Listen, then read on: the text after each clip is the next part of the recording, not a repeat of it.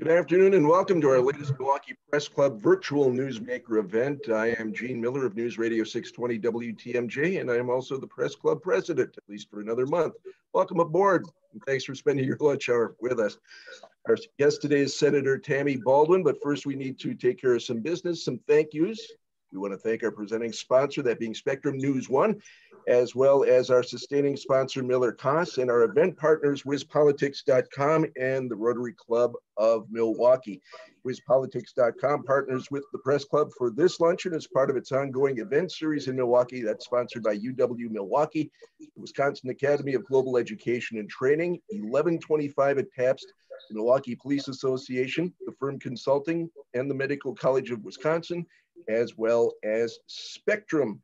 Our panel of journalists today that will be doing the questioning: Charles Benson of today's TMJ4, Jeff Mayers of WizPolitics.com, and Adrienne Pedersen of WISN Channel 12.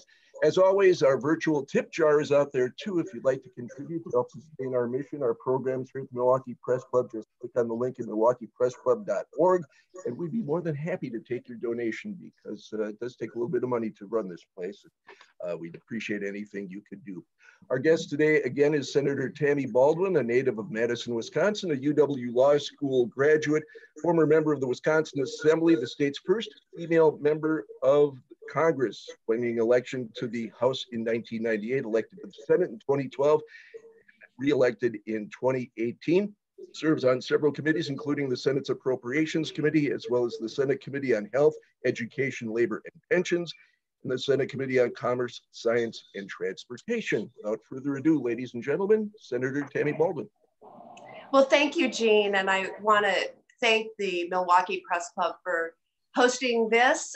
Glad that we can all still get together, even if it is virtually. As you heard, I am right now in Washington, D.C., where we are working on crafting and negotiating a fourth COVID-19 relief package. And that work has begun really in earnest this week after Mitch McConnell on Monday presented his plan, the Republican plan. And I just wanted to say a couple words about where we are and where we've come before we get into the Q&A, maybe even anticipating what some of your questions might be. We are in the end of July. The pandemic came to the US at the end of January. This many months into the pandemic, we are going in the wrong direction in terms of the spread of the disease. And I look at it as an utter failure of leadership on the part of this administration.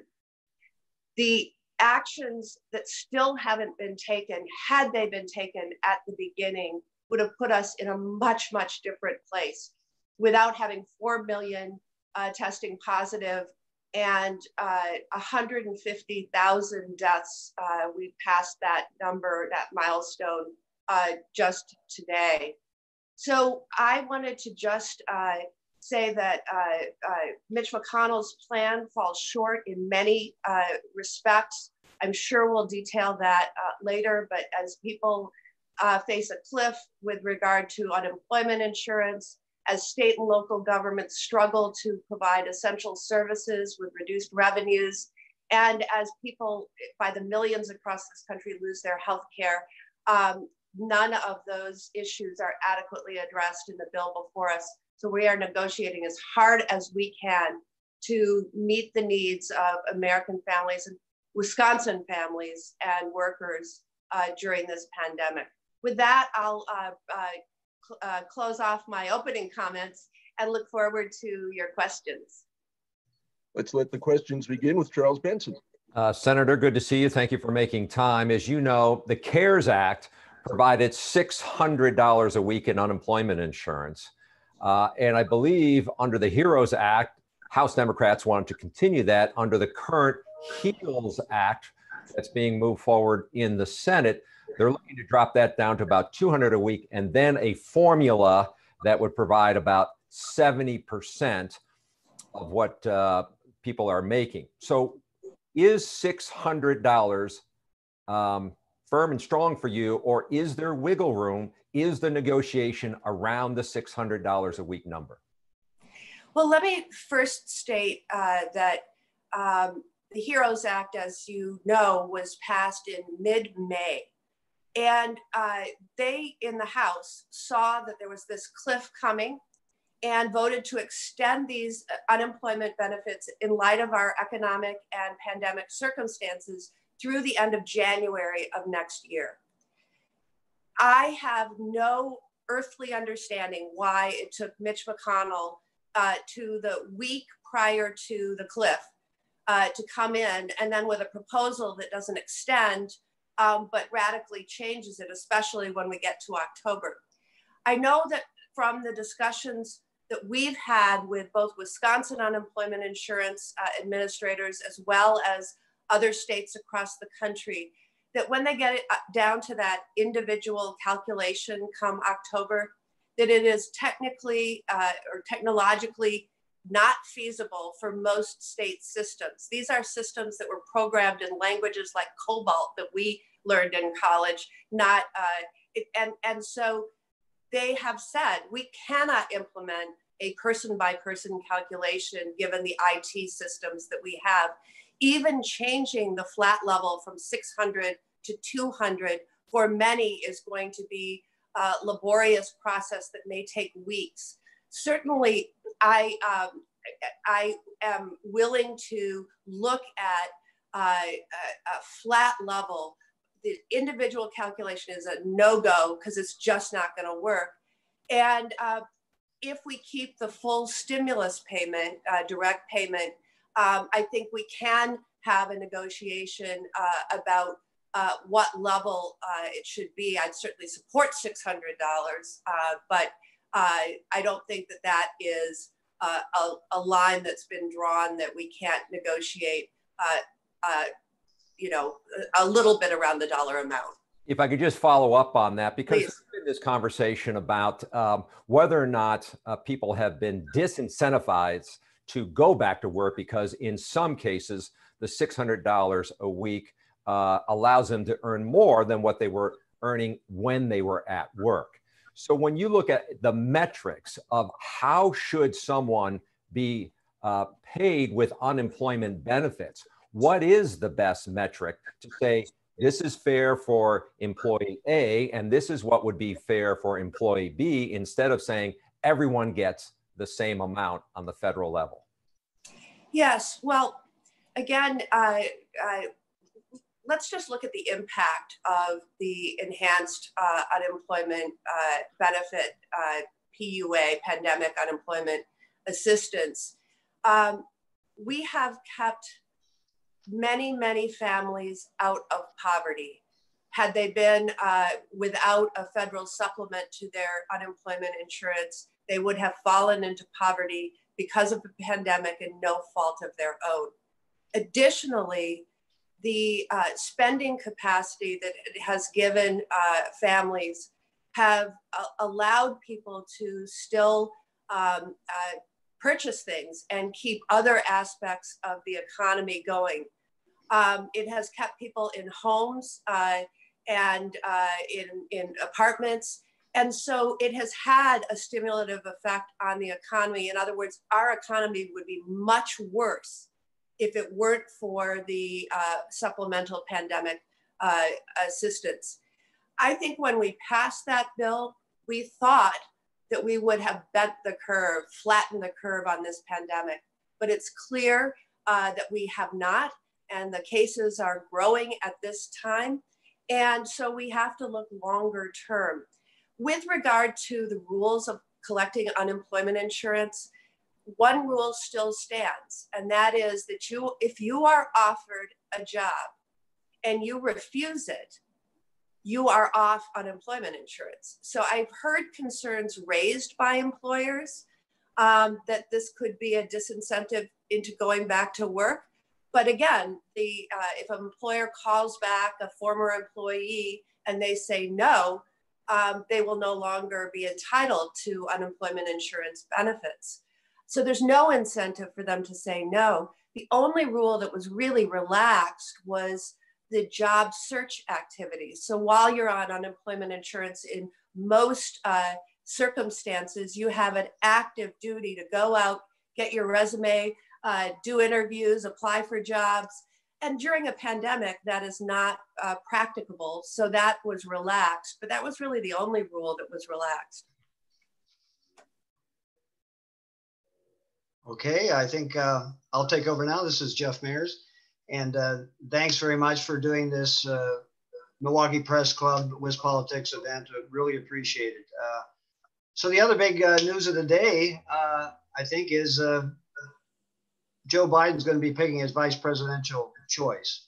And you're on a lot of lists. And because, hey, you won the state in double-digit fashion, a purple state, and during your last reelection, what would you bring to the ticket? Well, first of all, my interactions with the Biden campaign and with Vice President Biden himself was really in large part focused on what lessons we learned in 2018 when I was running for re-election, and what happened in 2016 that accounted for a very narrow Trump victory in the state of Wisconsin. And so I've had the honor of sort of providing that counsel to the vice president and to the campaign ever since. I will tell you that I am looking forward to hearing the announcement next week. It is coming very shortly. I won't have to tiptoe around any more questions about what's happening after that. But it was certainly an honor to appear on those lists, and I will do anything I can to make sure that Joe Biden becomes our next president. So how do you like your chances? I'm looking forward to the announcement next week. All right, no more tiptoeing though, all right? All right, on to Adrian. Hi, Senator. Thank you for answering some of our questions today. Another piece of news, the Department of Justice had a press conference saying that the federal agents coming to Milwaukee will not be the same as what we've been seeing in Portland, clashing with protesters. I'm wondering, how confident are you that this will truly be a partnership that's focusing on crime? Well, I had a chance to talk with our U.S. Attorney in the Eastern District of Wisconsin, Matt Krieger, earlier, and I was very concerned about reports of federal Department of Justice agencies coming in because it was announced essentially at the same time that people were watching their televisions and seeing these very disturbing clashes in Portland, Oregon, and before that, Lafayette Square across from the White House. And I was pleased that that the U.S. Attorney Krieger clarified for me in our telephone call the mission and the constraints on this mission.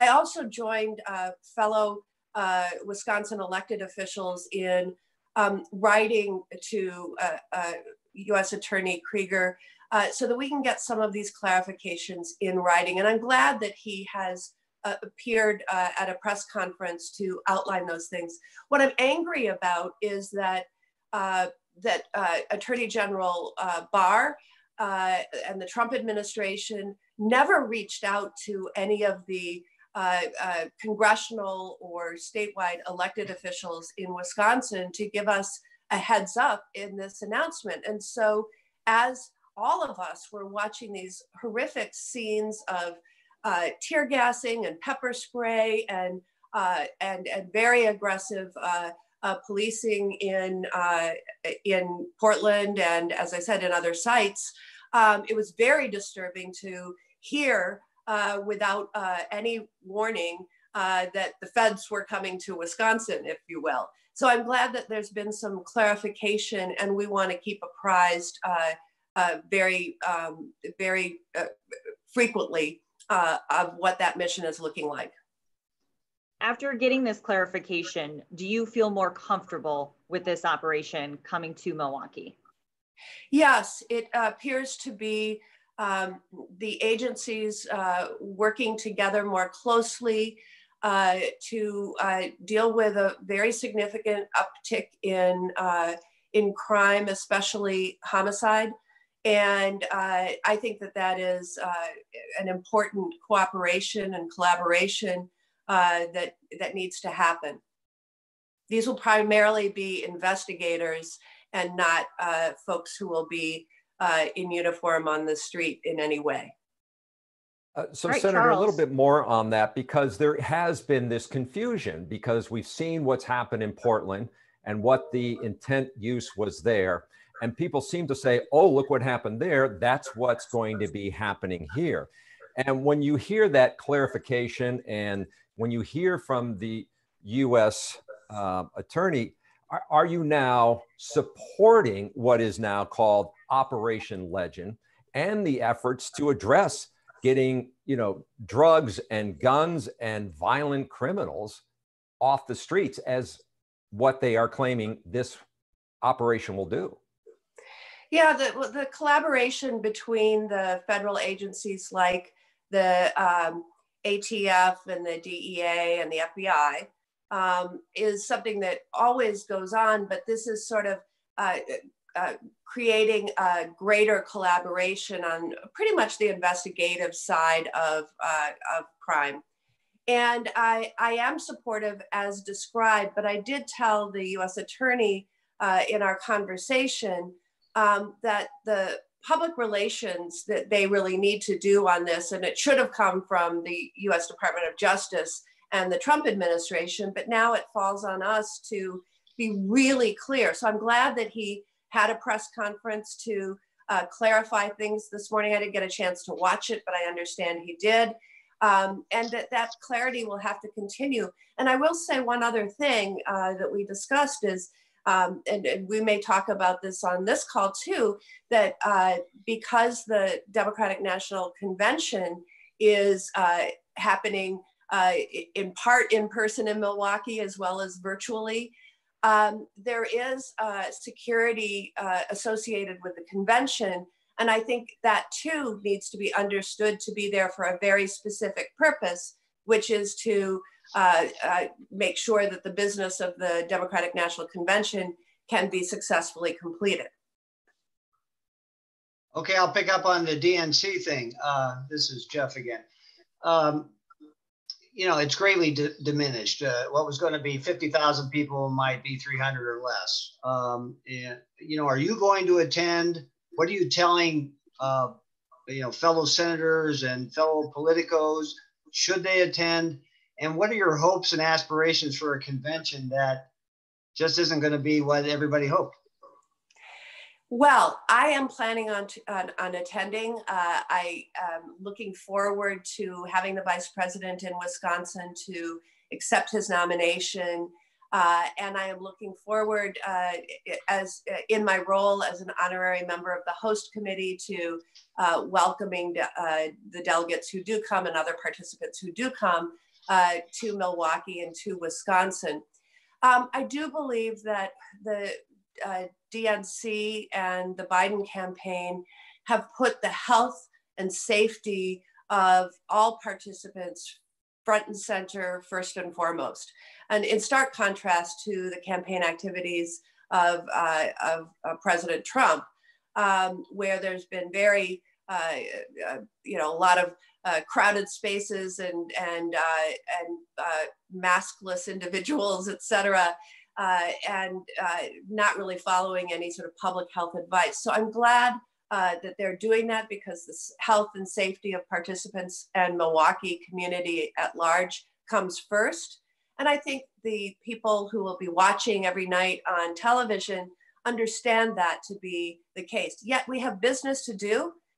We have a presidential nominee to nominate. We have a platform. We have all sorts of business to conduct, as well as the ability, both virtually and in person, to highlight Milwaukee and Wisconsin, because we do know that the road to the White House goes right through our state. one quick follow-up to that. Do you think Milwaukee should get another chance at this, given all this craziness this year? Like in a future presidential year, Milwaukee can get another chance, you know, maybe. I am all for that. I am all for that. Okay, on to you, Adrian. Thank you, Jeff. I wanted to circle back a little bit about the stimulus package and just ask you if you have any kind of timeline for us, because people are very concerned about what their future holds, understandably so. What's the timeline on when this could get done? Yeah, well, and I kind of glossed over in introductory comments on how far short this proposal of Mitch McConnell's falls. So the lack of continuation of robust unemployment insurance is very notable. The lack of funding for Medicaid when we have so many people who have lost their insurance, again, no fault of their own. The issues with there being $0 allocated for local and state governments that have seen their revenues reduced significantly because of the pandemic and are struggling to be able to afford to provide the basic essential services plus the extra services they're providing in fighting this pandemic. The educational focus falls really short, especially when the very same administration is pushing so hard for schools to reopen in person 5 days a week. And so there's a lot that is missing. What I will tell you is there's a huge amount of disarray within the Republican Party. Right now, it is said that Mitch McConnell does not have enough votes within his own caucus to pass what he proposed on Monday. And so negotiations are people could get forward. Oh, I'm sorry. I didn't realize. I think there was a delay there. I didn't mean to cut you off, but any idea when there could be some relief for people, when the two sides maybe could come together on this? Yeah, well, the scheduled session goes through the end of next week. And so things have a way of beginning to resolve when we get close to a time of the schedule coming to an end. And there are now some really significant negotiations underway, particularly between the administration represented by Mark Meadows and Steve Mnuchin, and also Leader Schumer and Speaker Pelosi. So those have been intense since the beginning of the week, and I hope we can begin to hear about headway. I know that there's a lot of priorities that I have for the measure that are not included in Mitch McConnell's plan, and I feel are essential to our getting responding more effectively to this pandemic. All right, Charles. Let me ask you about Operation Warp Speed, and that is the effort to try to get a vaccine. And as you know, it is moving along quite fast, with some having the expectation that we would have some sort of vaccine by the beginning of next year. Given that, what sort of concerns, what level of confidence do you have that while the process is being sped up, that come next year, that the vaccine, if it is proven to work, should be given to people?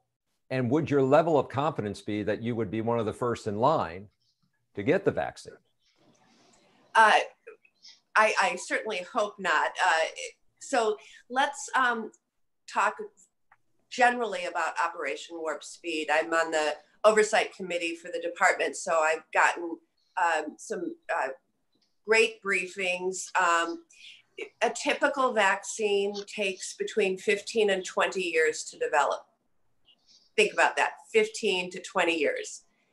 So this is warp speed if we're talking about the prospect of vaccine by early next year. There's about 155 vaccine prospects out there, or at least companies that are putting forth prospects. What Warp Speed decided to do was whittle that down to the most promising candidates, And with that, they decided to do something that is really risky, but also important, which is called manufacturing at risk.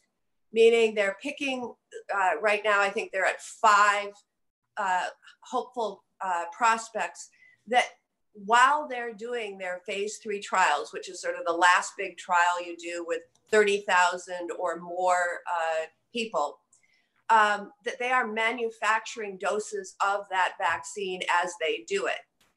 The risk is that it won't be effective and they will have manufactured and there'll be no use for them.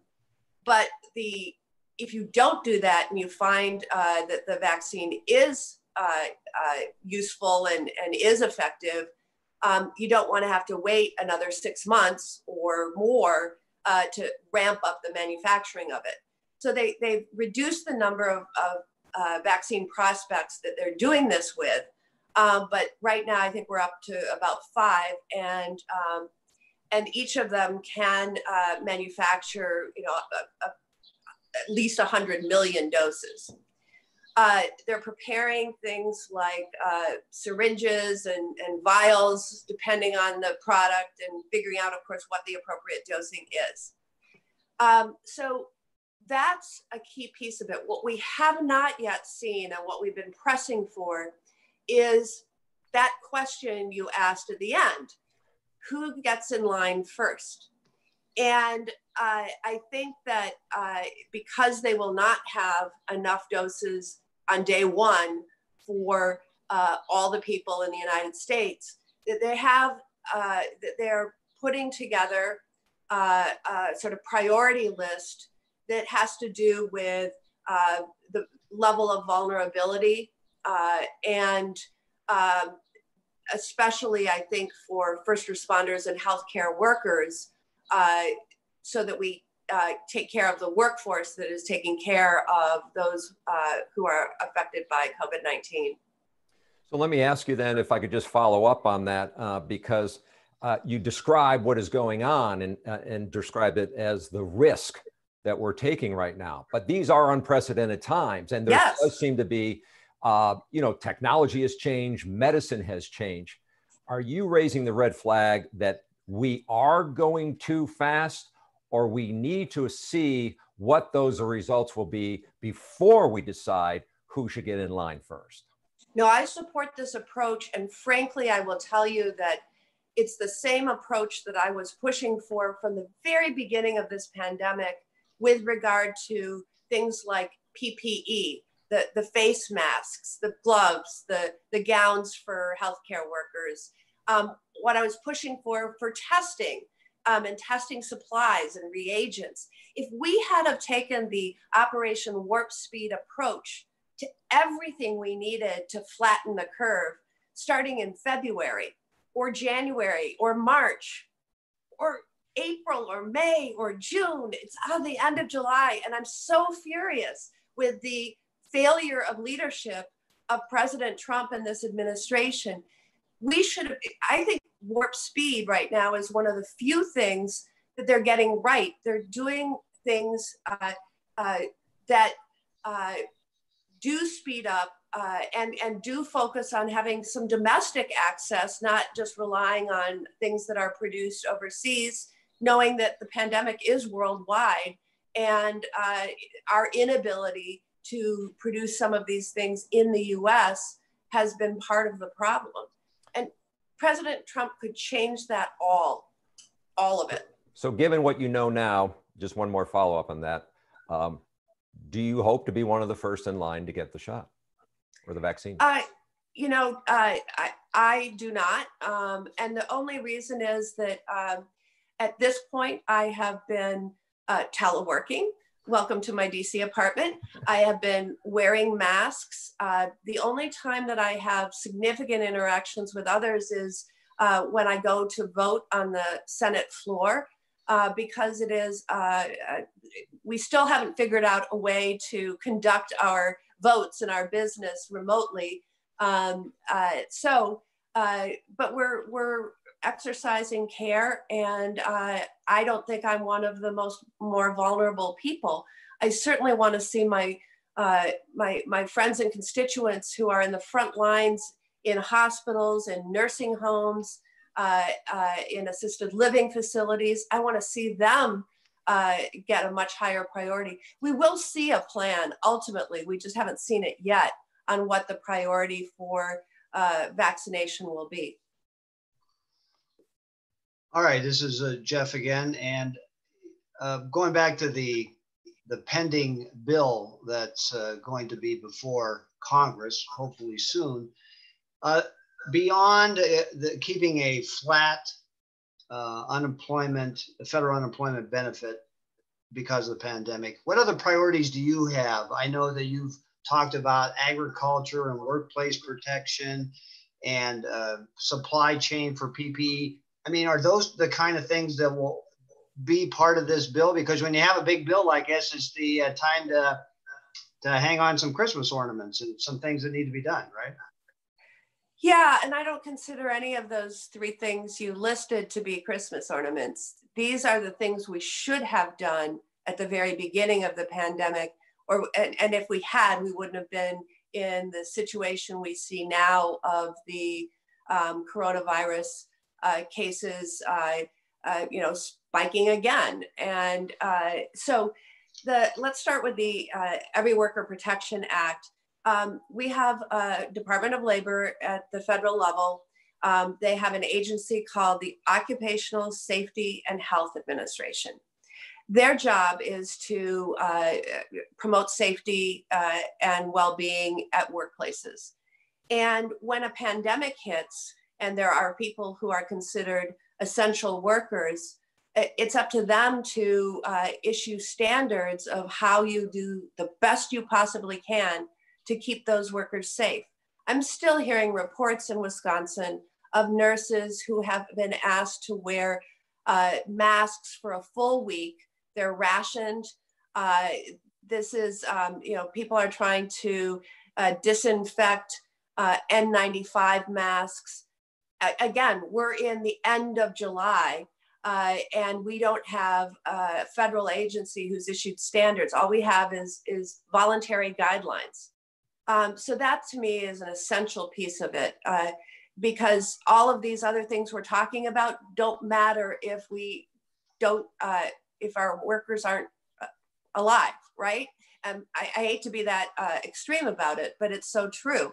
Then the medical supply chain issues, I already referred to those, but I have a bill called the Medical Supply Transparency and Delivery Act, which would take the sort of Operation Warp Speed approach that they're taking with vaccines, but to apply those to other things that are needed to fight this pandemic, like masks, like the testing equipment, swabs, and reagents, like other medical equipment needed to fight this pandemic. And then in terms of our agricultural economy, one of the things that I don't think ever was anticipated in terms of emergency planning is the idea that the economy would shut down so that that part of our ag economy that their customers are buying in bulk, restaurants, restaurant chains, corporate cafeterias, school cafeterias, that demand would just totally drop off. And yet the food pantries and the consumers using grocery stores are finding bare shelves because we have bifurcated our food processing, right? Some for the big folks and some for the individuals. And so it created a crisis that wasn't foreseen, and none of the ag programs really address that sort of supply chain set of issues that have been so injurious to crop farmers, livestock farmers, dairy farmers. My farmer support to states measure would help eliminate those logistical problems that are just decimating our ag sector. And so another one I forgot to mention is state and local Yes. aid. And, you know, that seems to be a non-starter with a lot of Republicans. What's your hope for getting some of the state and local aid into this next bill? Well, it's so essential. And so in terms of on the politics side of things, I hope every Republican governor is on the phone with the senators and pleading this case. When I look at the cuts that are being contemplated in state and local governments at a time when they're being asked to do more because they're on the front lines of fighting the pandemic through public health departments and many other ancillary services, and just keeping basic services in place and looking at these drastic cuts, it's going to be very harmful if they don't come around and provide this funding. And frankly, every community has to balance its budget. They're going to be very painful cuts that will also impact our ability to fight the pandemic. Okay, Adrian.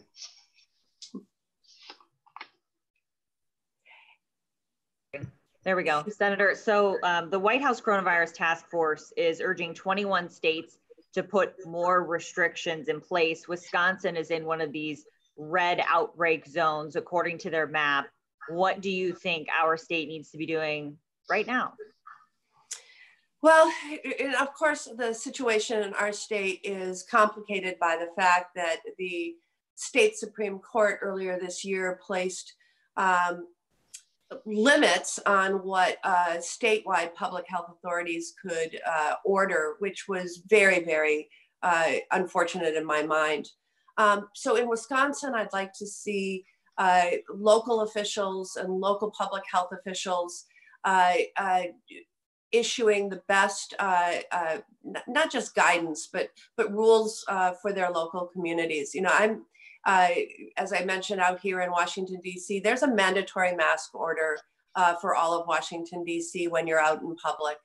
And I think that's very appropriate to slow the spread since we know that most of it happens when the COVID-19 virus is in the atmosphere and people are interacting. And so I'd like to see that happen. I think particularly the masks, reducing the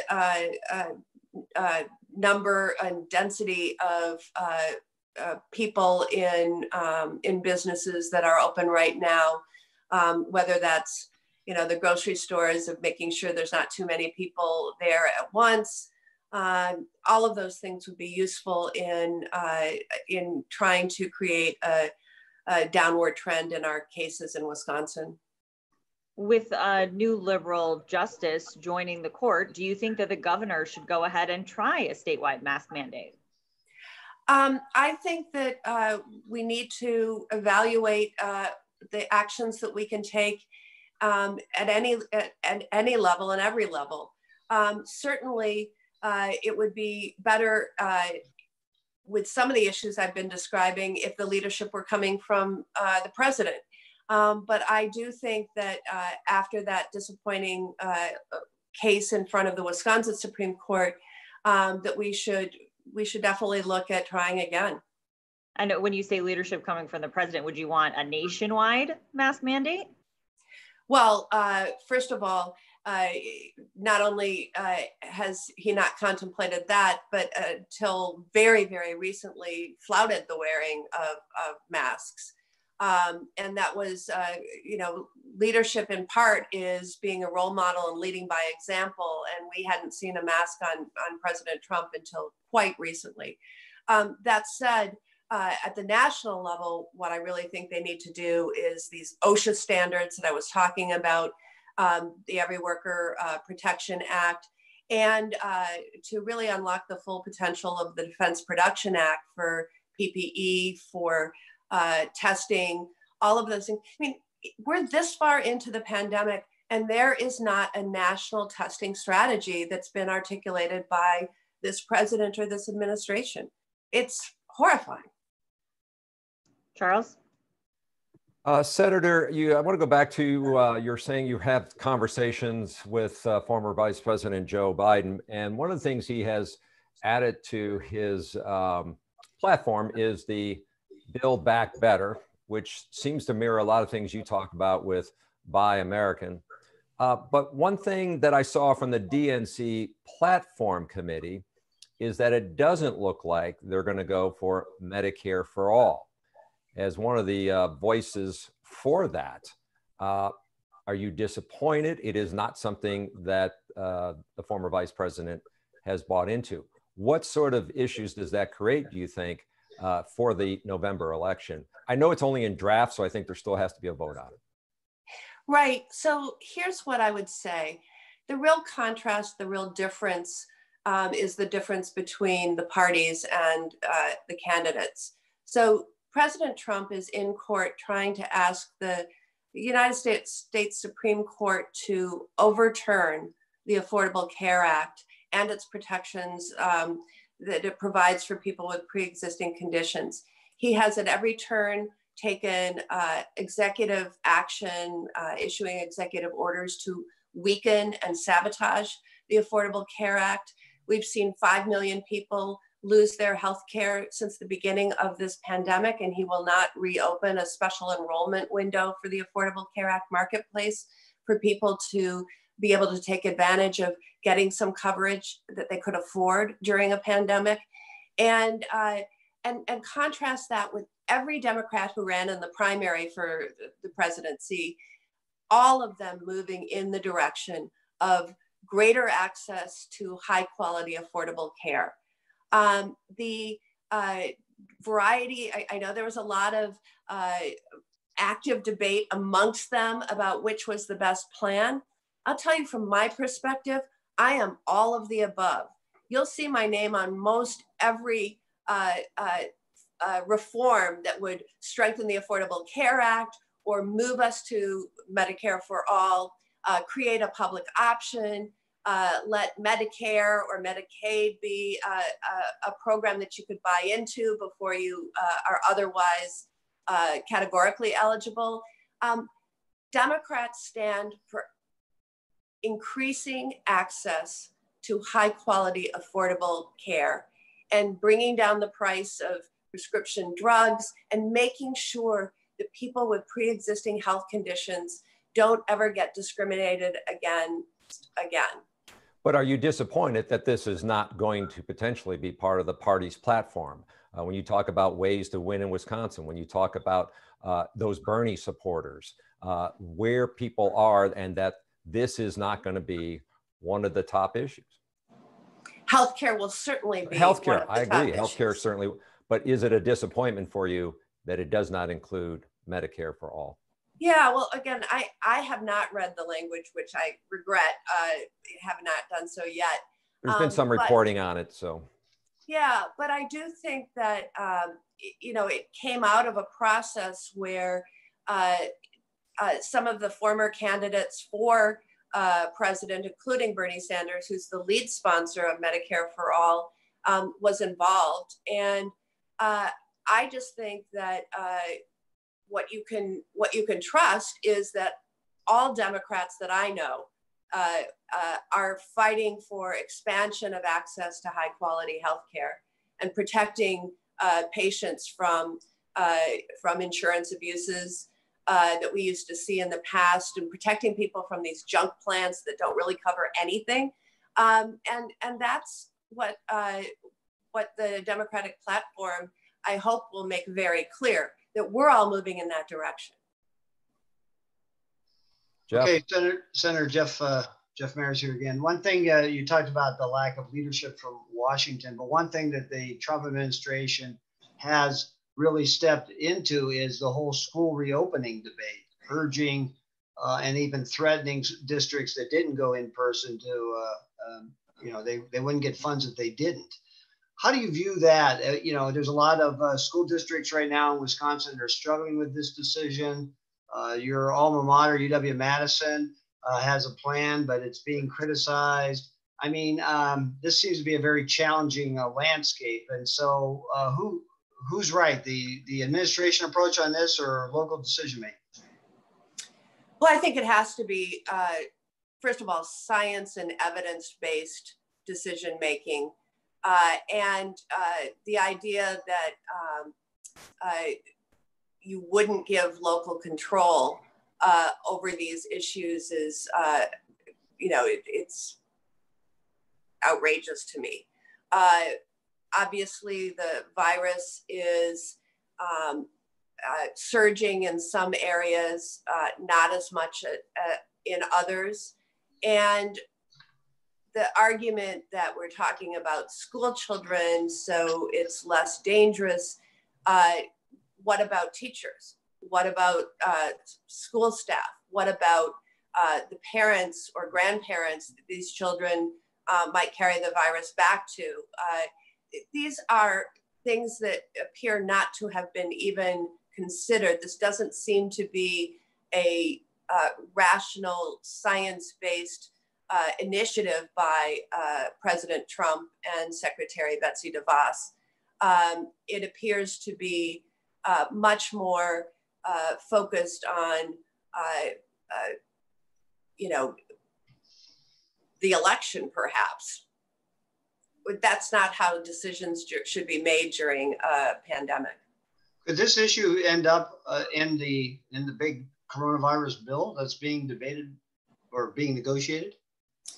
Well, I'll tell you what was introduced at the beginning of the week. The Republican version of this holds 2/3 of what education funding they did have in it hostage to schools reopening. So unless they reopen, they would be deprived of the funding that is included. I think a third of it would be available to all schools regardless. But I will say that for those who feel they have to do additional remote online learning, the dollars are needed there too. It is not only expensive to reopen and figure out how to make a classroom that had 30 now hold 10, and how do you get in the additional instructional staff when you make these classrooms smaller in terms of the number of pupils, but it's also expensive to make sure that people who live in areas that are not served by high-speed internet can have access to both devices and high-speed broadband in order to complete classes and complete homework. And so all of that is going to need funding, and the Republican bill is totally inadequate to meet either of those needs. Well, that doesn't seem likely to survive, does it? I mean, that seems to be like a negotiating tactic.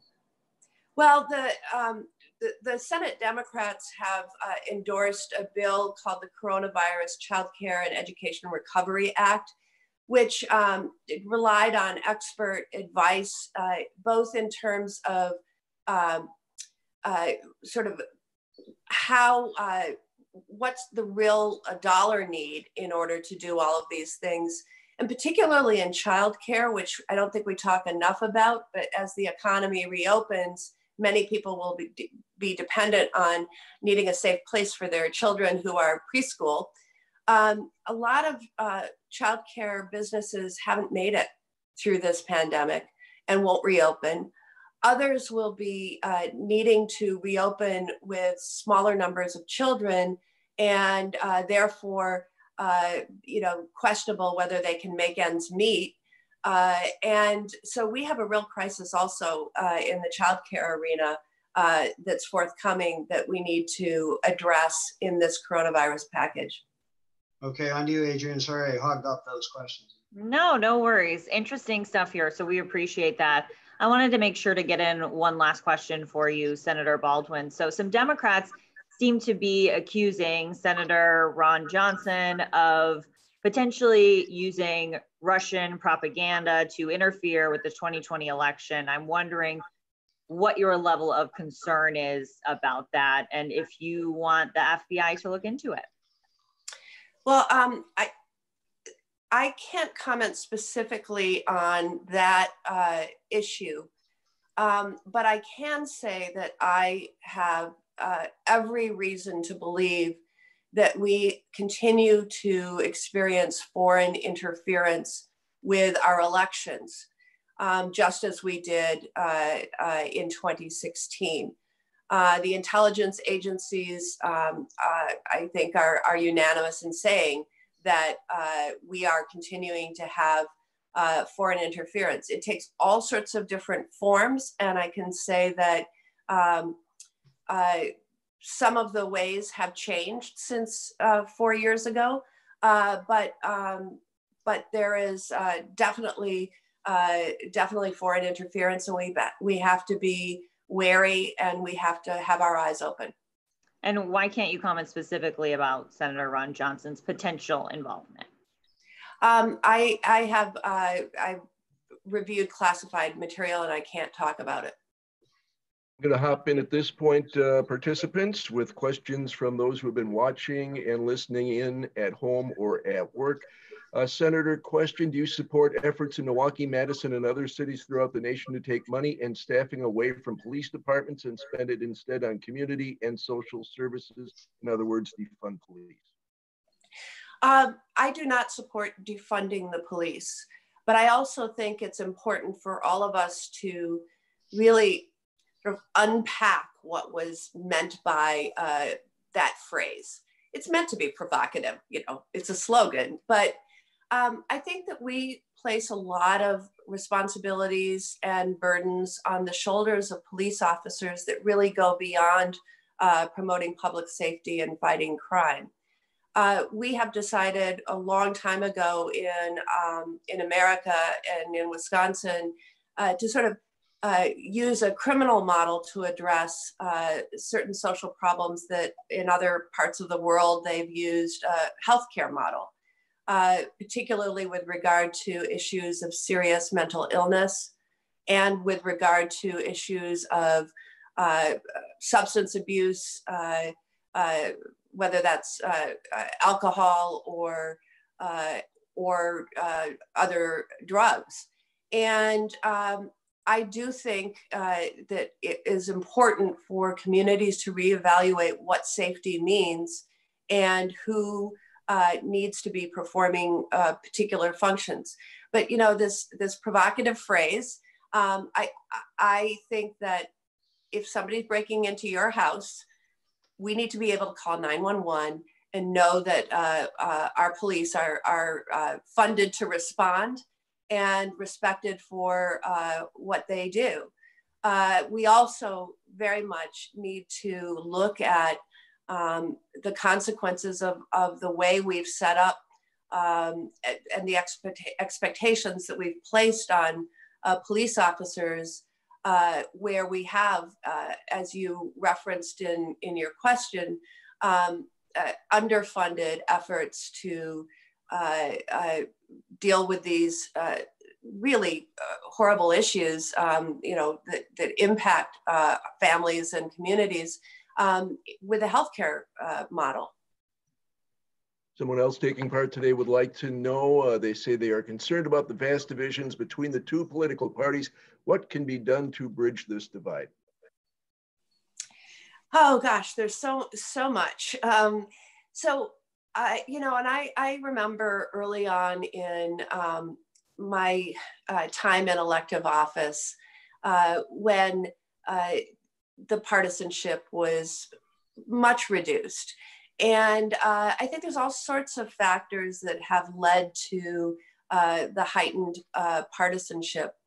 But if I were to sort of suggest the path forward, first of all, I think that it would be helpful if the leaders of various legislative branches, the leaders of the party in each of these branches, whether it's state level or national level, sort of agree that not every issue that comes has to be a partisan issue. There was a day when our transportation infrastructure bills were thoroughly bipartisan.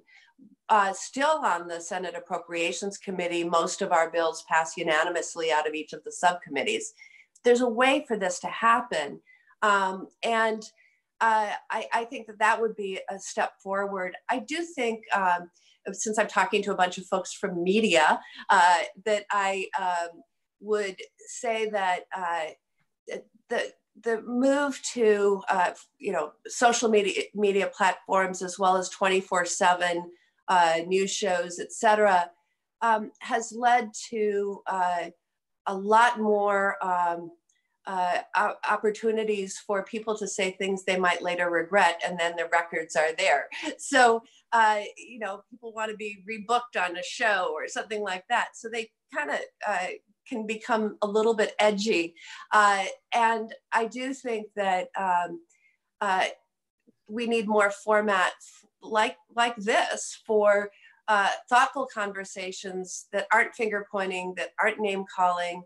I've been pretty tough on President Trump, but I hope I've been substantive about why I've said those things.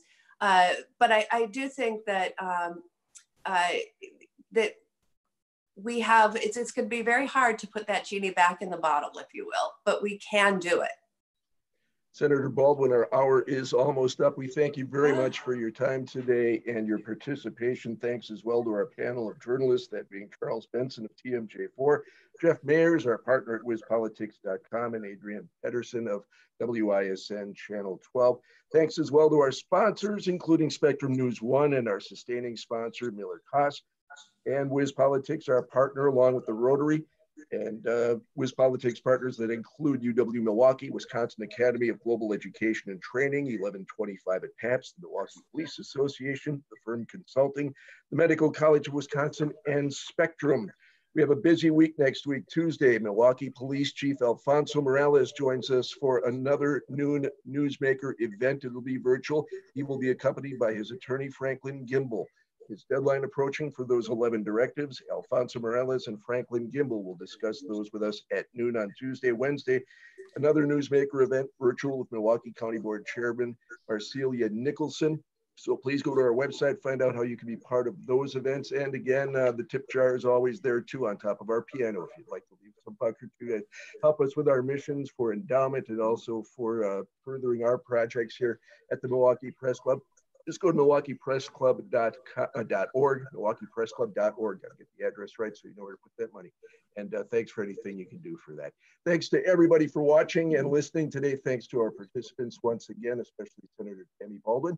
And we'll see you next week for those two newsmaker virtual events. Take care, everybody. Thank you. Bye.